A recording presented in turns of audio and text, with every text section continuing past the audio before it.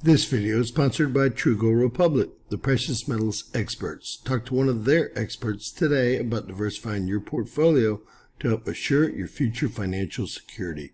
Find their contact information in the description below and pinned in our first comment.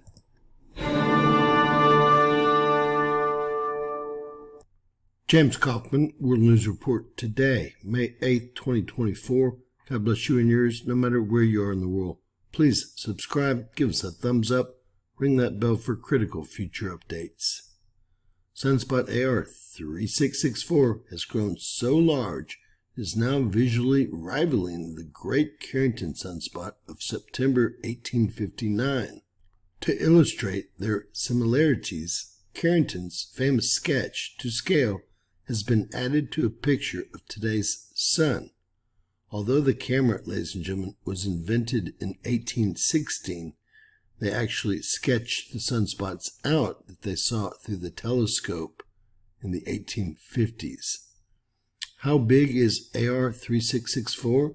Sprawling almost 200,000 kilometers from end to end, it is 15 times wider than Earth, or about 1.5 planet Jupiters. You can see Sunspot AR3664 through ordinary eclipse glasses with no magnification at all. Moreover, it is quite easy to project an image of this sunspot onto a sidewalk or a white screen, just as Carrington did in the 19th century. Carrington sunspot is famous because in August and September of 1859, it emitted a series of intense solar flares and coronal mass ejections.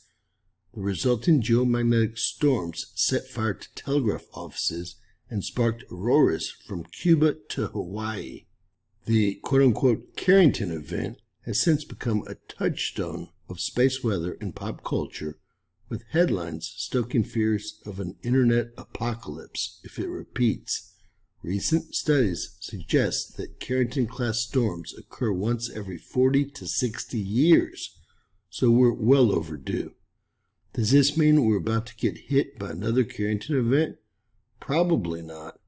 Big sunspots don't always produce big coronal mass ejections. Indeed, the coronal mass ejection that AR3664 hurled towards Earth earlier today is puny compared to the coronal mass ejections of 1859.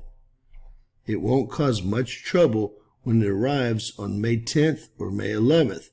Nevertheless, it would be wise to keep an eye on this growing active region while Earth is in its strike zone. God bless you and yours, folks. Please share, subscribe, and always remember anything's possible in Bizarro World.